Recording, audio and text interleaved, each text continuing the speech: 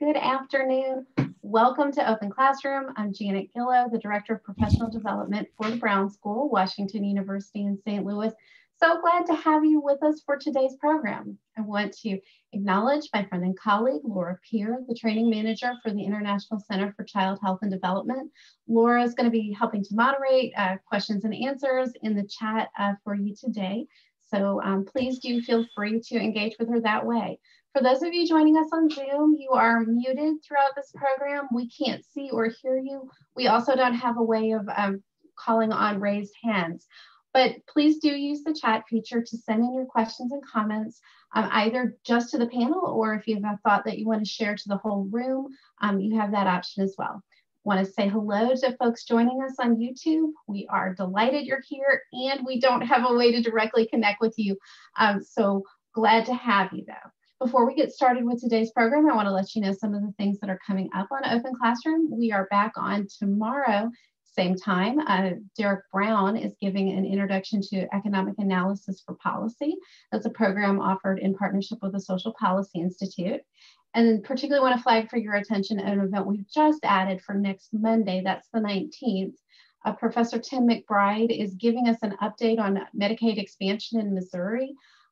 There's dynamics going on in funding and in the legislature trying to bring the constitutional amendment we passed in August into reality. So if you're watching that, Tim is watching it very closely and has next steps and sort of inside information to share with us. And then on Tuesday, a week from today, Chris Fry is delivering the first of a two-part series on Your Next Move, the when, why, and what of the new retirement. That's a program sponsored in partnership with the Friedman Center. So lots of good stuff for various interests, and we hope that you will check some of it out. I'll drop a link into chat for you to register if you'd like to. But now we're ready to get started with today's program. And to get that started, it's my great pleasure to introduce Mary McKay, the Nidorf Family and Centene Corporation Dean of the Brown School. Welcome, Mary. Good. Well, thank you, Janet. Thank you for all the work that you do on behalf of Washington University and our school, the Brown School. So it is my privilege to welcome all of you to this Open Classroom event. This platform and work is really organized and led by two incredibly important centers, ICHAD and Smart Africa Center. And so you see Dr. Fred's screen that he's there. Dr. Fred, colleagues like Proskovia, Ozge, Laura, and so many others are leading an incredibly important portfolio of work focused on children and families on the continent of Africa. And so we're so grateful that so many of you have joined us to hear our speaker today and to move this conversation forward. I know, Prost, you're going to also talk about an upcoming conference that we have that we're very, very excited. If you haven't registered, we'll make sure that we put some information in the chat, and Prost will talk about that as well. So thank you to our speaker. Thank you to ICHAD, Smart Africa. We're so, so grateful for the work that you do. Children, families across the continent and globally really do benefit from the research that you conduct. So thank you. And let me turn it over to my faculty colleague, Proskovia. Yeah. Thank you so much, Dean Mary, for the introduction. I would like to thank Open Classroom, our colleagues, Laura, Betsy, who are really working on our speaker series today. Thank you so much. So good afternoon, everyone. Good evening, depending on where you're joining from. Welcome to our ICHAD and Smart Africa speaker series. So this series brings together our scholars, including our faculty, but also collaborators and researchers around the globe. So on the African continent, everywhere, to come together to share with us their work on child and adolescent health, a range of public health issues that they are working on across the continent. And today happens to be our last series for this academic year. So we are very, very privileged to have Professor Penina Acayo, who I'll introduce in a little bit. But I wanted to highlight that today is our last one, but we will again have a year-long speaker series starting in the fall. And I will also like to welcome our new ICHAD and Smart Africa trainees. At ICHAD and Smart Africa, we just don't do field work, but we also committed to capacity building. And as a result of that, we have ongoing training programs for our fellows, our graduate students and postdoc and doctoral students. So we have three new cohorts joining us today as well. So welcome. Hopefully, in the coming year, you'll be the individuals we are introducing to present some of our work. So we are excited about that. Dean Mary has touched upon this. We have our upcoming Smart Africa conference, and this is focused on, it's an annual conference on child behavioral health in Sub-Saharan Africa. So this year's conference is going to happen next week. So on Wednesday, April 22nd, and on April 23rd, it's going to be virtual. So this conference brings together academicians, researchers, policymakers, our collaborators on the African continent and globally, to try to discuss and address some of the gaps to close the gaps on child behavioral health and mental health and improve children's outcomes. So this is our 5th conference. It's going to be virtual here. I think Laura has just put the registration and more information in our chat. So please go ahead and register for the conference, and I'll try to attend if you're available next week. It's going to be fun. So with that, and I realized I didn't introduce myself in detail. My name is Proscovia Navunya. I'm a research assistant professor at the Brown School. I'm also a co-director for ICHAD. I co-direct the center with Dr. Fred Sawamala and Dr. Sensoi Osgibaha, and we work collaboratively at the Brown School and also with Dean Mary and multiple of our collaborators on the African continent. So with that, I would like to introduce our speaker today, Assistant Professor Penina Acayo. She's a colleague, she's a friend, she's a colleague. We work together on study and also conceptualizing other studies. I'm really excited today because in most cases, when you hear about, School of Design or in the School of Social Work, you often wonder, how are these going to connect? What do we have in common?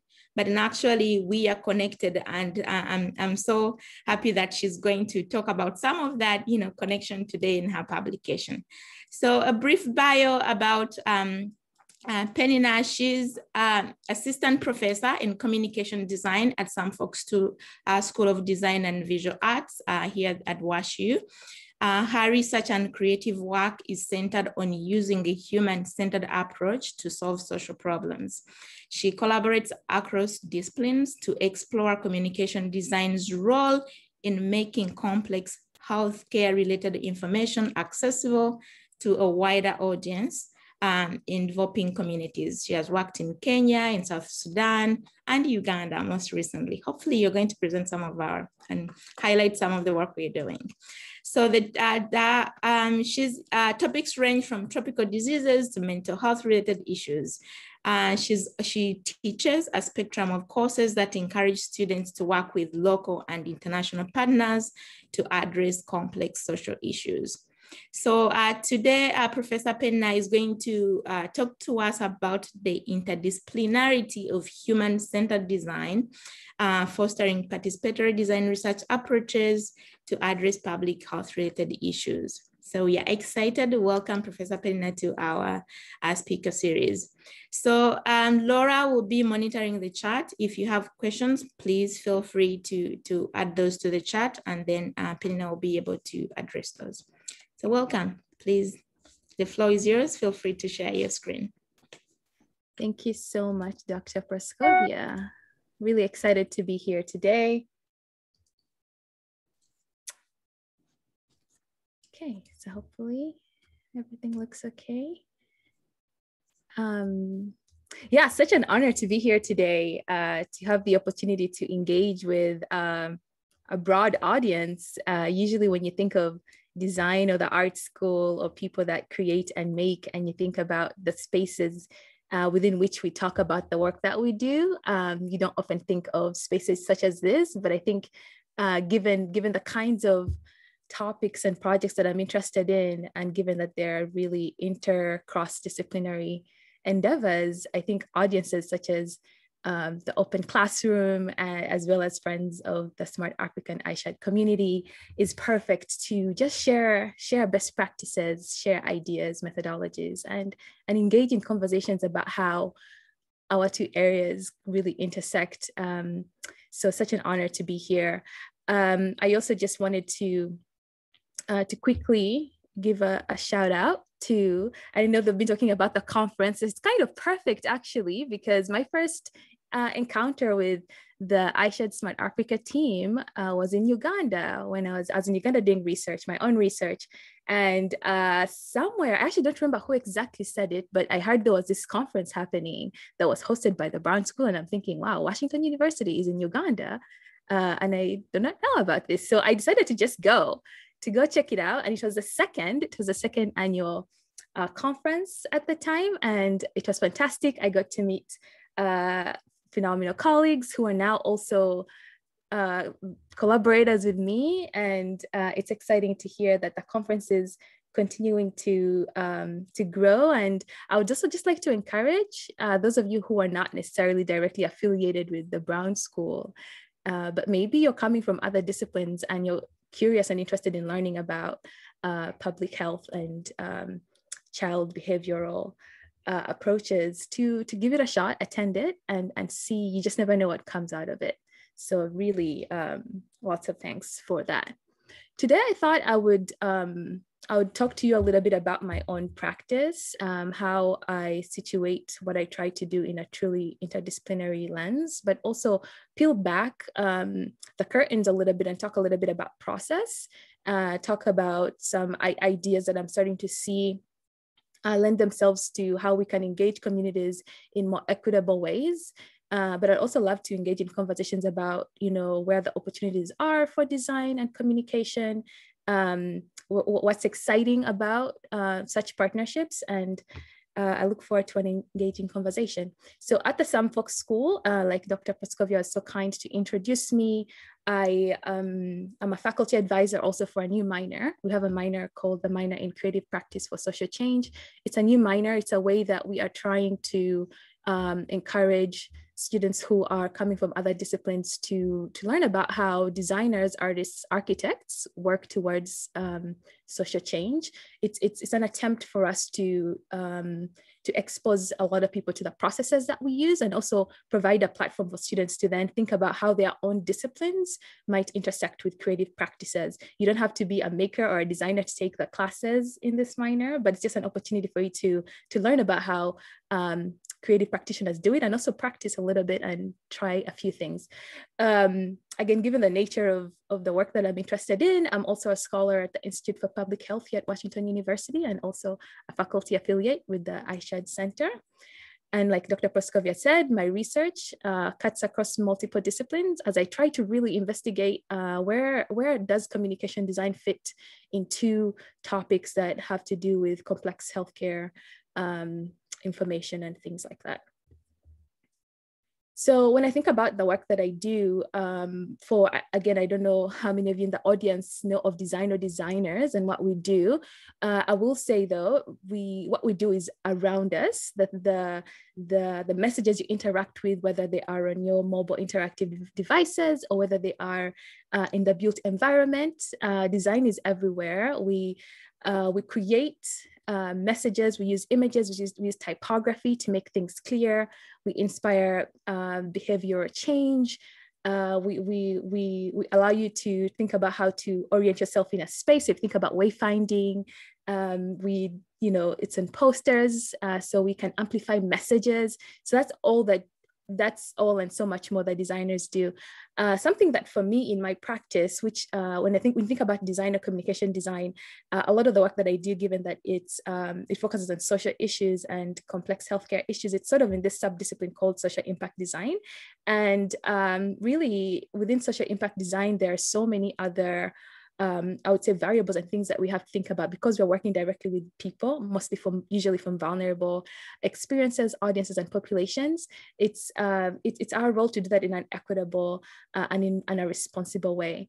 Victor Papanik, who is industrial designer, in some cases people will say he's sort of like the grandfather of this area, also a big critic of the area, has always called upon designers to think of design as a transformative tool that can take social and ethical perspectives into consideration. So beyond the form and the things that we do, design can be that tool that can help us drive and achieve social change. So just a little quick visual. I think, in the past when I've engaged on topics that have had to deal with complex healthcare related issues, I've usually seen them through the lens of designers. And usually what that looks like is, as a designer, you're brought onto a team to either provide support for visual materials. And usually most times that tends to be towards the end of a project, not so much at the beginning. But I think as I've continued to advance in my career, I have realized that whereas, we see disciplines that are more health and public or global health focused are addressing those complex issues, creatives and designers are also doing that on their own. And what does it really start to look like when these two areas start to intersect? I'm really interested in navigating and finding out those opportunities where our methodologies could align, where we can start to forge new pathways, even to really think about what it means when we're both looking at those issues in an interdisciplinary way. So just a really quick graphic here by Next Design Leadership that I think captures a lot of the sentiments that I'm talking about. Is in the past, like I've said, designers, we've usually worked in our own little bubbles, I would say, executing projects, products, services, and ideas. But today, I think when we talk about trying to tackle complex issues, we realize that complex issues, given that they're complex and wicked by nature, will really take more than one kind of thinking or more than one kind of perspective or discipline to really interrogate. So I think it's important that as we think about the role of a designer in the future, that we're really trying to consider what does it really look like or mean for a designer or someone who works in the creative field to work in this truly interdisciplinary way, and how can we best equip ourselves with the kinds of skills that are needed for us to do this kind of work, and what does that look like? And I think one of the processes and the methodologies that has allowed for people to better understand what designers do is through the human-centered design process, or even design thinking, which I'm assuming some of you may have heard about. For human-centered design, what it does, which is also really in the name, is that it centers the people that you're working with. It offers a creative problem-solving approach to understanding your users better, you're understanding their needs in order to create and think about outcomes, whether it's product, services, or experiences, but that are relevant to their own circumstances. So it's key to make sure that, as we're thinking about how we understand people, it's the idea of what it means to empathize with them. Now, empathy is easy.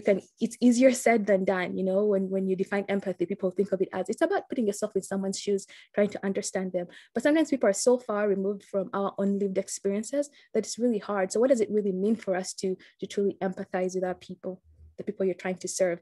And when we talk about creating and delivering, in the creative field, we talk about it as, we think of it as experimenting. This is thinking about the products or services we're trying to design, that we use processes that allow for us to really tinker, to be messy, to come up with low fidelity prototypes that people can give feedback to. So that experimental mindset is really critical when you're engaging in a human-centered design process.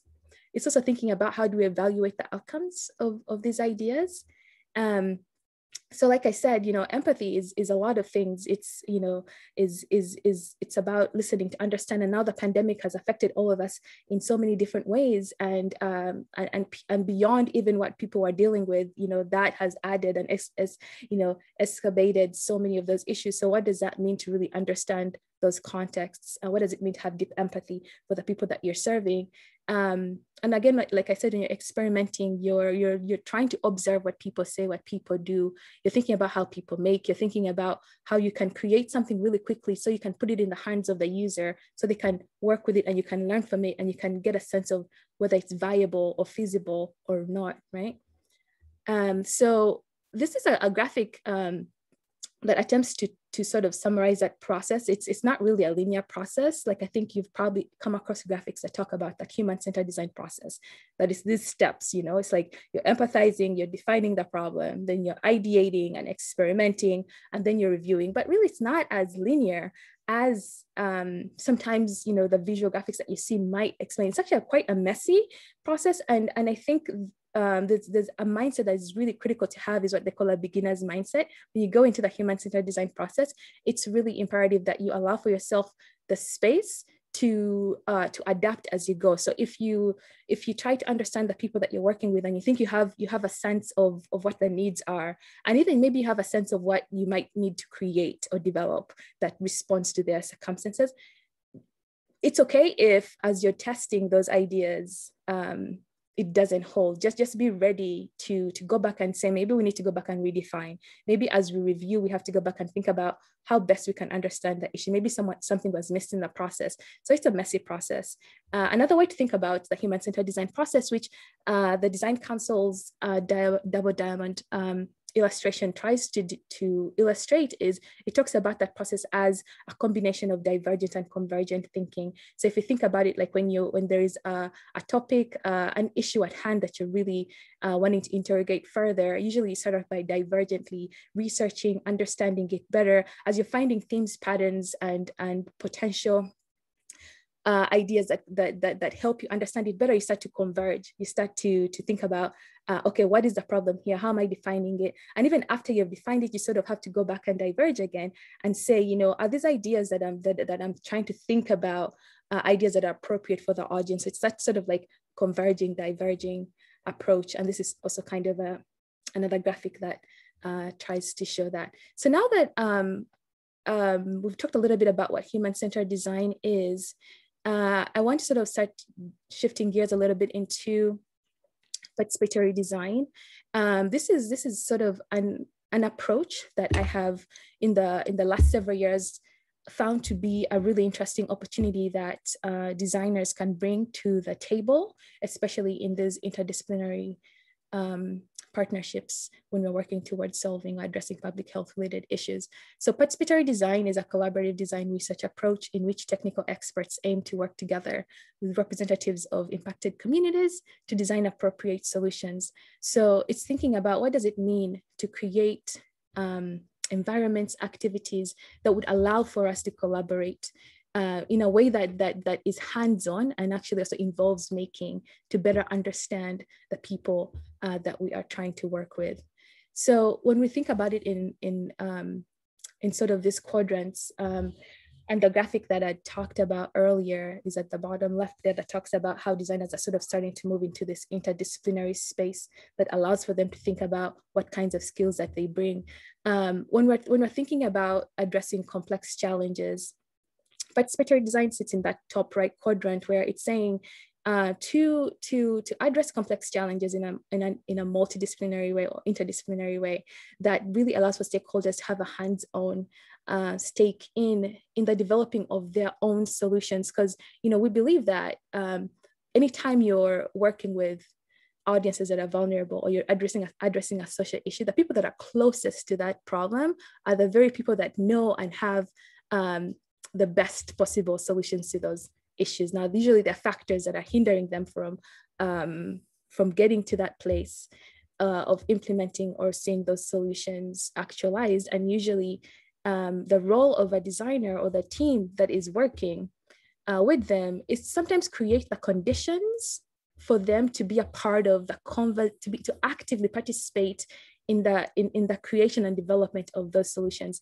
Now, oftentimes, which has also been like in my experience, it hasn't always necessarily looked like this. Sometimes as an expert or as a researcher who has the tools and the knowledge and the education and statistics around the issue, you know, we will apply, you know, ethnographic research practices sometimes we understand the problems from a little bit of a distance and come up with solutions. And oftentimes the solutions also, you know, will be valuable to some degree. But I'm really interested in looking at what does it look like when we actively involve the users, not only in how we engage with them or interact with them through interviews, focus groups, or culture probes, but when they're actively involved in actually creating these ideas with you. And what does that look like? So We do have one comment, and I suspect you're heading in this direction, but I want to acknowledge Kathleen says, would love to hear an example of a challenge in order to help me apply these conceptual slides. It's coming. Okay, I figured. Thank you.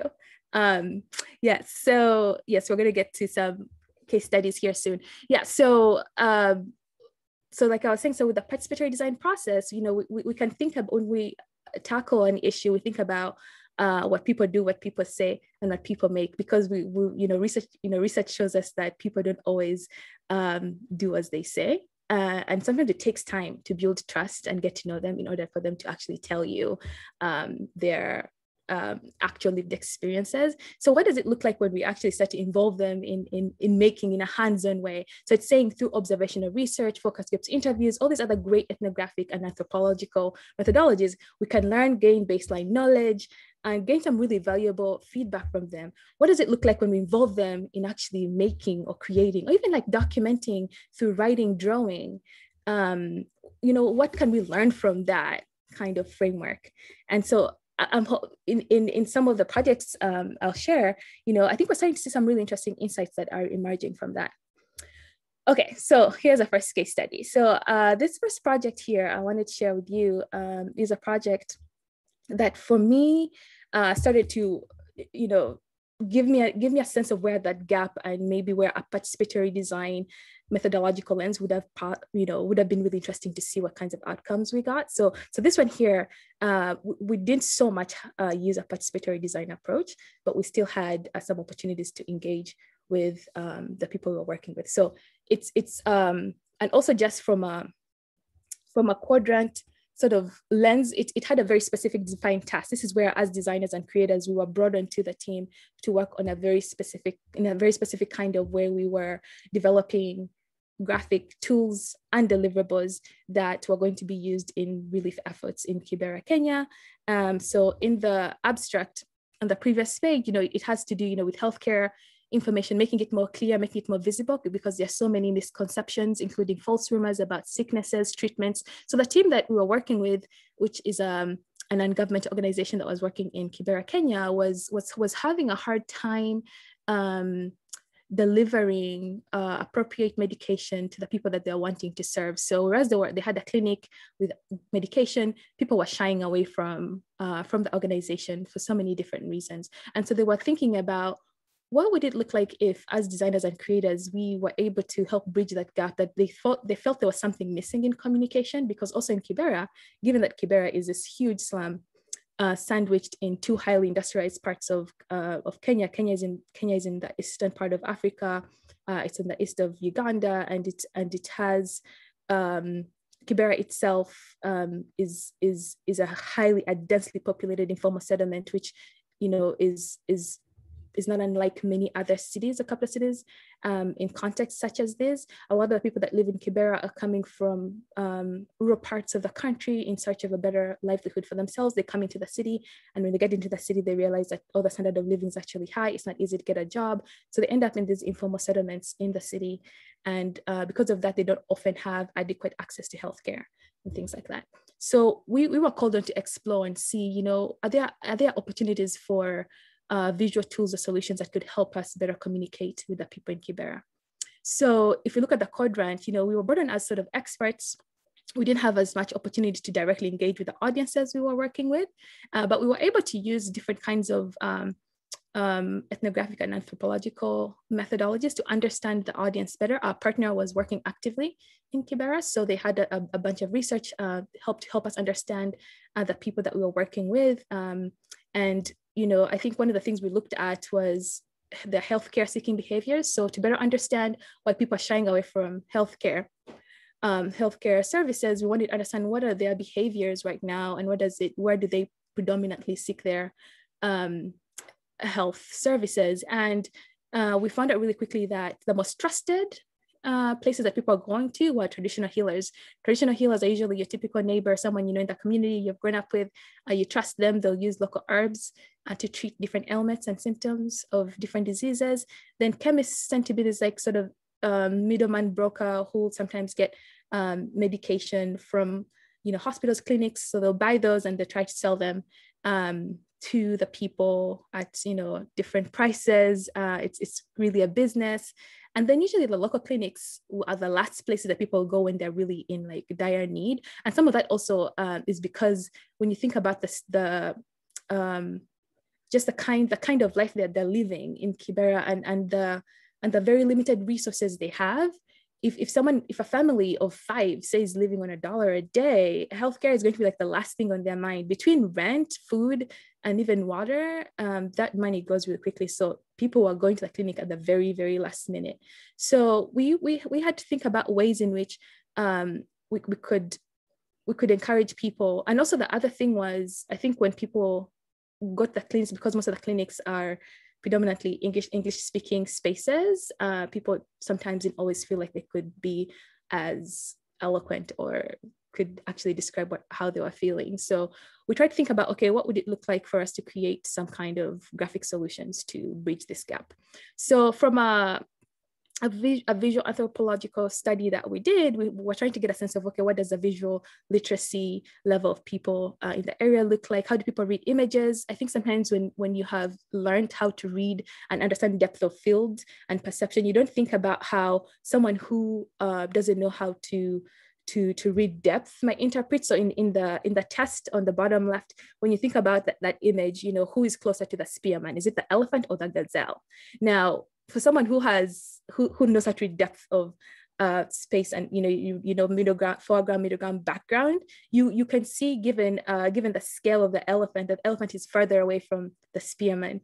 But for people in Kibera in this area, of course the gazelle was the closest because of course the elephant to them was the closest because not so much that it was further away and smaller, but because when you think about that sort of like 2D plane left to right read, the elephant is the closest thing. The gazelle, despite being that it's front and center, to them feels a little bit further away. So we started to think about what does it mean to design on a 2D flat images versus images that have so much depth of field perception, bearing in mind that our audience, when you add that depth of field, it adds another sort of barrier to how they can understand or comprehend an image. And also images we're seeing from images and pictures on ground showed that a lot of them are really flat and really simple, not so much background noise. So the iconographic approach seemed like it was valid. So in this case, we decided to come up with a set of cards that could be on hands at the clinic with doctors and clinicians, that if someone came in,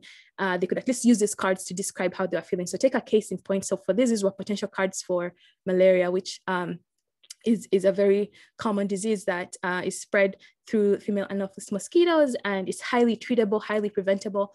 So what would it look like if, in the clinic, people could use cards to actually describe their signs and symptoms? Now, for me, this is where, when we think about the quadrant again, we designed this from a distance, and then we were able to user test them. We created them, and then the doctors and the clinicians we're working with had a chance to review them, and then the audience also looked at them. And it was very interesting because the first thing the clinicians told us was, most of the patients we see have little to no educational background. So as limited text as we can have, the easier it will be for us to explain it to them. So it's almost, how can you design and describe these symptoms with very little text to explain it? So when you look at some of the studies that we did, so the first one on the top left there that talks about fever, the one on the left is the iteration we had. So for fever, we're thinking about like, someone feeling hot. So there's little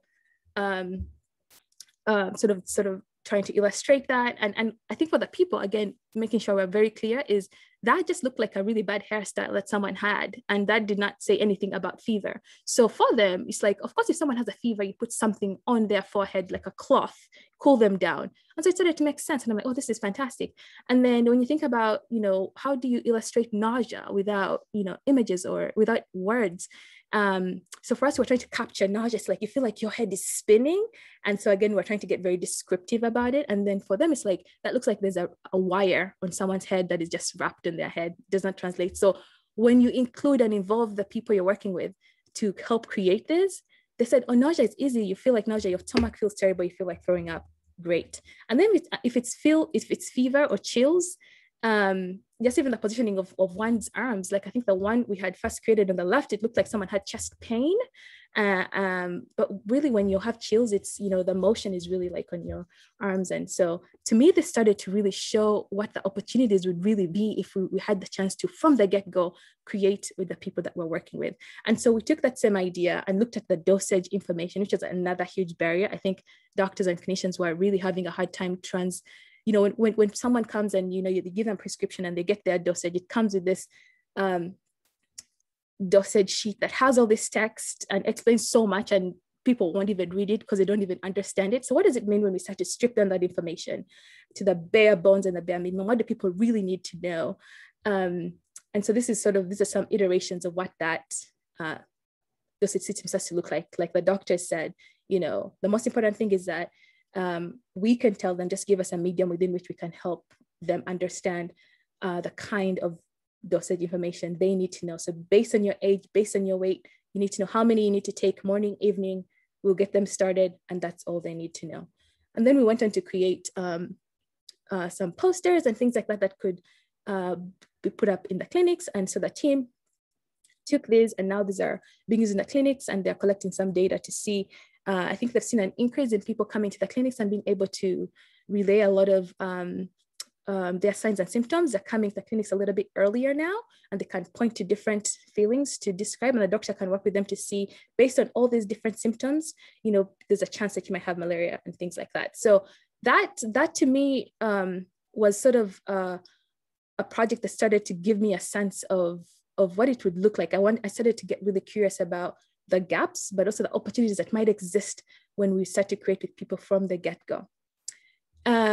So the next project I'll just quickly talk about is a study that we're currently doing, which again, I think, like Dr. Proskovia was saying in the beginning, has been a great opportunity for myself at the design school and them to come together and create a research project that will allow for both our disciplines to interrogate and think about how we can address issues around mental health. So this project is called Say No to Stigma. It's about making mental health more visible among school-going children in Uganda.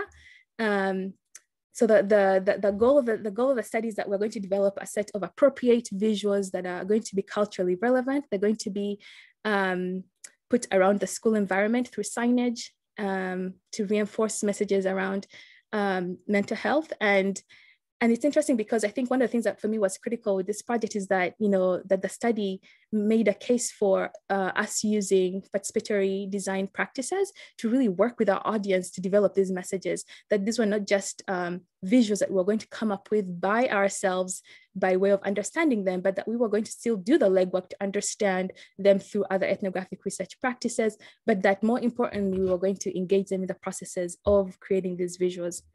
So that's the study team, like I said. And just to give us a little sense of a background on the study, children in sub-Saharan Africa comprise about 50% of the total population. Current mental health services are severely under-equipped to meet their needs. And in fact, growing up, I'm from Uganda, growing up in Uganda, mental health is actually something even that, you don't really necessarily call mental health. It's something, I think now people are starting to talk a little bit more about it. Because they're seeing such devastating effects of the pandemic, especially, but not so much from a young age. I think that's an audience that's still very vulnerable, but not really engaged with. So I think for us, the study was also going to present an opportunity for us to understand how are young people in primary schools engaging with issues of mental health, and how do they even describe or call mental health? Is it even something that they are aware of? So we also know there's so many widespread misconceptions towards mental health, and there's so much stigma. And it's, at least for me, in my experience as growing up, people that was seen to have mental issues were known to be mad or crazy, and that needed to be put in an institution of some sort. And, people don't want to associate with you like it's something contagious. So there's definitely a huge gap there in education. And so that also hinders people's health-seeking behaviors when it comes to issues around mental health. And there's so much isolation that comes with that.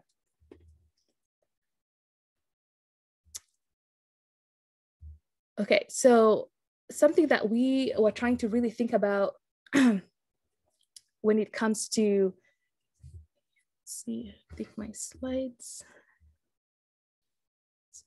Okay, there we go. So the study design, we had a target, you know, we wanted to focus 67 children from one primary school. And this is also where I think the interdisciplinary aspects are really critical, because my colleagues at the Brown School of Social Work, you know, were able to think about how to design these focus groups to help us gain baseline information. So them taking leadership on that was really a great learning opportunity for me to see how to do that in a way that is, that does not exclude, but includes the right audience members. And the focus groups were really fantastic in giving us a baseline knowledge on the audiences we're working with. It was very clear that the children that we were talking to actually do have an idea of what mental health is, even if it's not necessarily called mental health, that they see these indicators and they're able to express them, and they're able to sometimes even describe what some of those signs are when someone is isolating themselves, and what that looks like. So from the information we took from the focus groups, in phase one, we were able to think about how can we explore the use of visuals to further understand and reiterate their sort of understanding of around mental health in a way that is more hands-on, creative, and allows for them to make. So in phase two, the participants are going to take the visuals that we create and interact with them. We're going to see if they are appropriate. We'll do some user testing in phase three with a new group of students to see what the students in their earlier phases had created, to see if that's still appropriate, does it still read, and just really getting a lot of feedback. So this process was really just designed to allow for multiple eyes and multiple audience members to engage with the project in different ways. So include, again, because of the pandemic, a lot was halted, but we also had an opportunity, thankfully, because of the great infrastructure iShared has in Uganda. We're able to really work and train our research partners and really work with them to execute these workshops virtually, because we were not going to be able to be there, but we wanted the work to continue. So all the recruiting, all the focus groups were still able to be conducted in a safe way with the audience, with our partners in Uganda. The workshop goals was a really critical place for us to think about what is really the intent of this participatory and co-creation sort of experience. What do we want to gain out of this? So we knew that this was going to be a great way to build upon the insights from the focus groups, but creating a space for students to imagine and be a part of that solution. What do new messages that reinforce and promote healthy mental health behavior look like in your school? How can you draw, write, and make those together with us? How can we make them active creators and actors in this? So at the end of the day, these solutions are by them, for them, and it's them that will sort of take care of them in the long term. So how can we inspire new language and conversation around mental health? So this was really, for me, like the first opportunity to just see this in action. So granted that all this was happening virtually, we were thankfully able to actually pull it off over the course of 2 days, worked with 2 different groups, and for a period of like 5 hours with breaks on hand. So through a variety of smaller group, individual illustrations and opportunities, some students who we knew from the focus groups actually were more reserved and actually were not speaking up as much, they really like just shined in this activity. They were able to illustrate, to draw, to actually to express some of these ideas on paper, and it was just really great to see. And now as our team is starting to just make sense of all the findings, we received so many examples and ideas, and the students were even starting to think about what might some of these messages say, if you're trying to promote healthy mental health related behavior, what does that look like? It's even things, and in their own way, it's things like, don't laugh at someone who has a problem, and we're seeing them either through writing or through drawing, they are able to express you know, what it's like when you identify someone who is sad, and what does it mean, you know, to go close to them and talk to them and engage with them, and to not isolate them.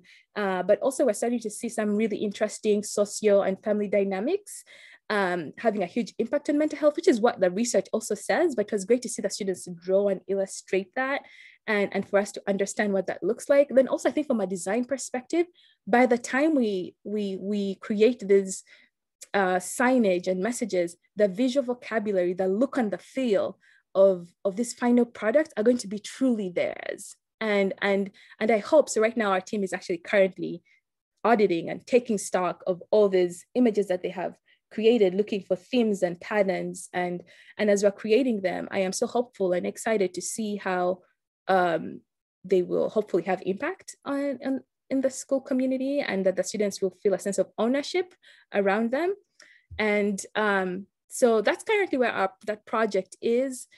And just as I try to wrap up, something that also just to take these concepts and ideas and methodologies one step further, I think beyond the context of research projects, I'm trying to think about just long-term, like what does it really mean when we start to think about how to equip people that are in those very communities and contexts with these methods so they can actually apply them for themselves and execute these ideas. So I started a series of workshops that I've been running since 2014 with mostly in the city of Kampala with young people. And every summer we get together, they come to the workshops with ideas of social issues or problems in their communities.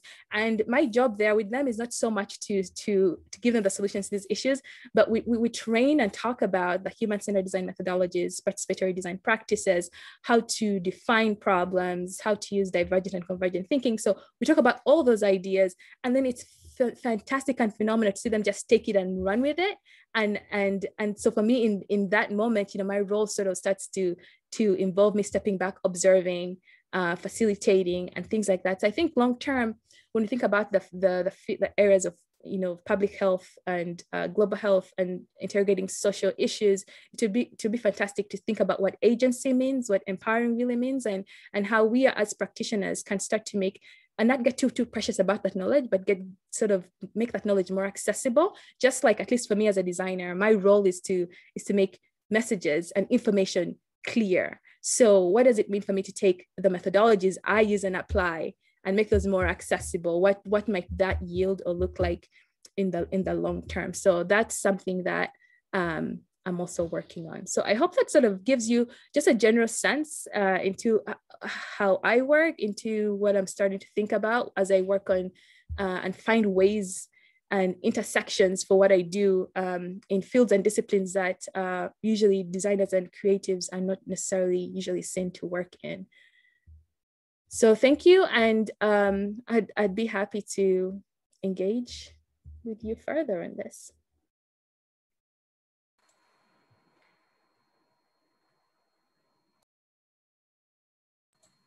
You're on mute, Dr. Prosi. Oops. Thank you so much, Penina, for an excellent presentation. So I'll give it to Laura briefly if there are any questions that are coming up.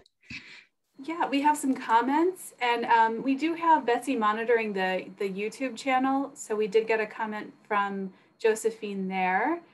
Let me find it. Oh, okay. I really like the participatory design approach. It is also the best way to foster project sustainability, especially when we make use of the available community resources. And she thanks you for your presentation. And then Kathleen says, very inspiring process in iconographics. And also, this is really wonderful. They must have felt, this is about the workshop with the children. They must have felt good being invited to give input, feeling their perspective is important, getting to contribute. Love the drawings.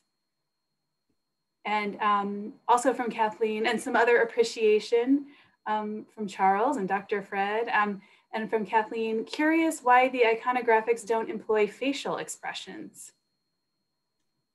So I'm guessing you're talking about the Kibera project with the malaria icons. Yeah, that was quite the process. I think at some point, once we actually got the first round of prototypes into the hands of the users, they just love that you are focusing directly on the symptom, and maybe it's also the nature of the kinds of symptoms you are illustrating. They still were able to hold without the expressions. Now it's interesting with the mental health project, we're seeing that, you know, facial cues play a huge role in how people express themselves.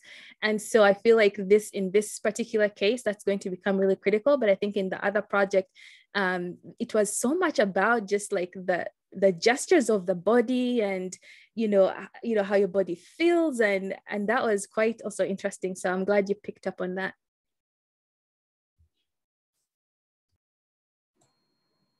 Kathleen says, thank you, very interesting. So we definitely have time for more questions, so please do post them.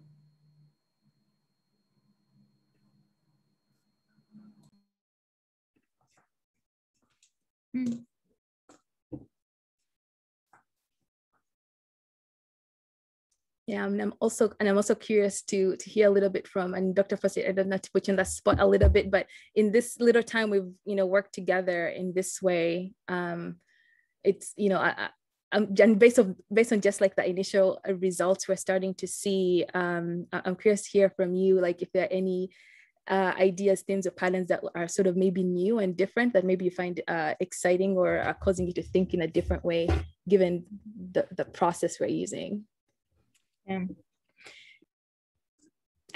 So what I can say is, so we haven't got a chance to, you know, to read through all the focus group interviews, but just from, you know, how the process has been, and we are trying to think about how we can be able to package some of our, you know, some of our interventions, some of our health related messages. How can we adapt what we currently have and make it more age or population appropriate, so that, you know, our groups in the field or the people we are working with can be able to utilize this information. So we have several interventions where we have either manuals, but, you know, a manual is good, but it may not be as fun, and our children we work with may not be able to relate to it as much as if, you know, they're the ones drawing the pictures or the messages.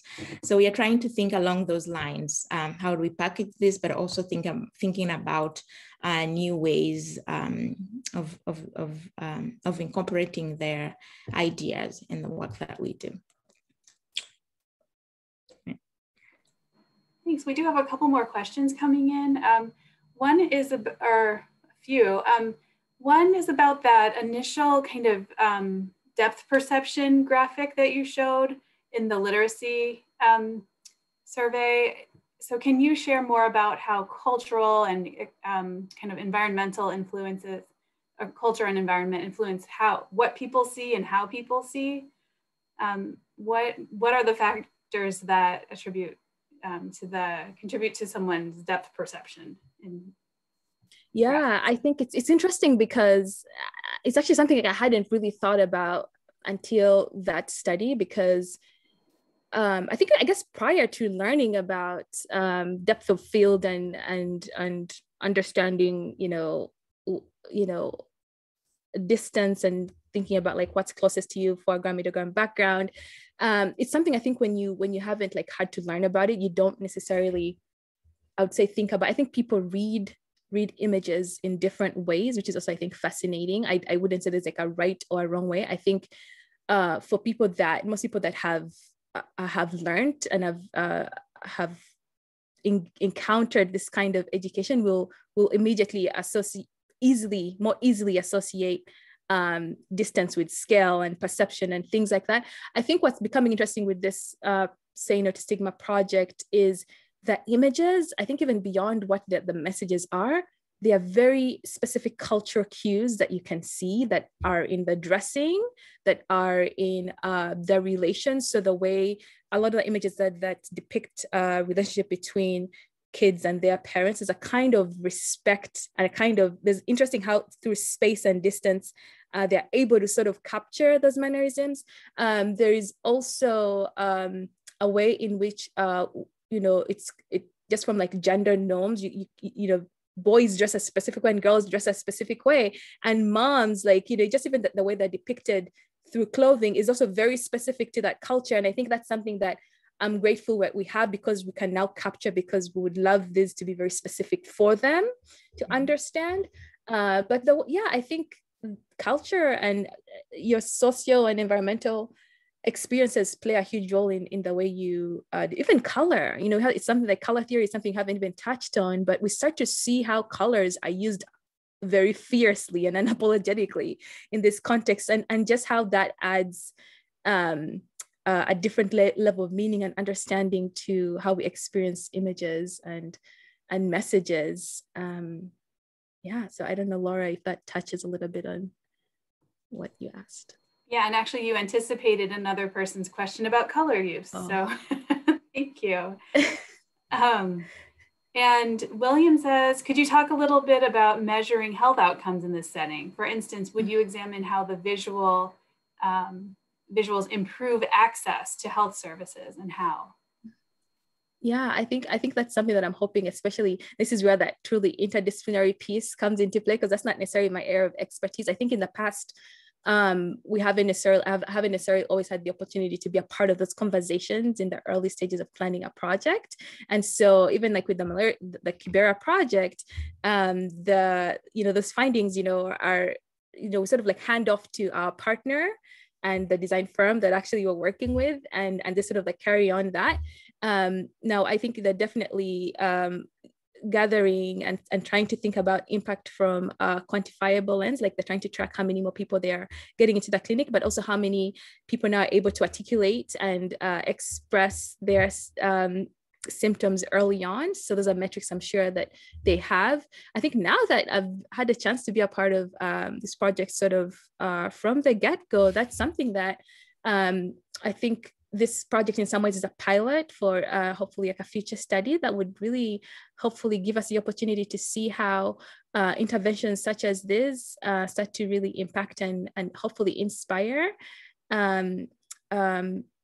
just change around mental health, and hopefully see that also like on a larger scale to really better even understand what that impact looks like. I don't know, Dr. Prosy, if you want to speak any specifically to anything else concerning metrics. Yeah, I was thinking in terms of, let's say, access or even utilization of health services. So we were thinking a little bit about issues around the use of PrEP, and how some women who may be at risk, but they feel stigmatized or unable to use that medication because people they may think that they're living with HIV. So as some kind of design would be very good, because if the packaging is similar, so this is where Penina would come in and work with the women to say what would be more comfortable for you, what kind of packaging would you prefer as opposed to the standard packaging. So we are thinking along those lines. All right, so thank you so much, Penina, for an excellent presentation and response to the questions. And I hope our audience has learned something of where we can connect the design, but also how do we use it in public health outcomes, and to improve these outcomes among our groups. So thank you everyone for attending, and I will pass this back to Janet to close us out. Thank you. Thank you so much, Dr. Prosy. And thank you, Dr. Penina, for a wonderful presentation. Laura, as always, really able moderation of the chat. To our audience, thank you for joining us. Please stay healthy and safe out there. And we look forward to seeing you at another Open Classroom very soon. Goodbye, everybody. Have a wonderful afternoon. All right. Thank you. Bye.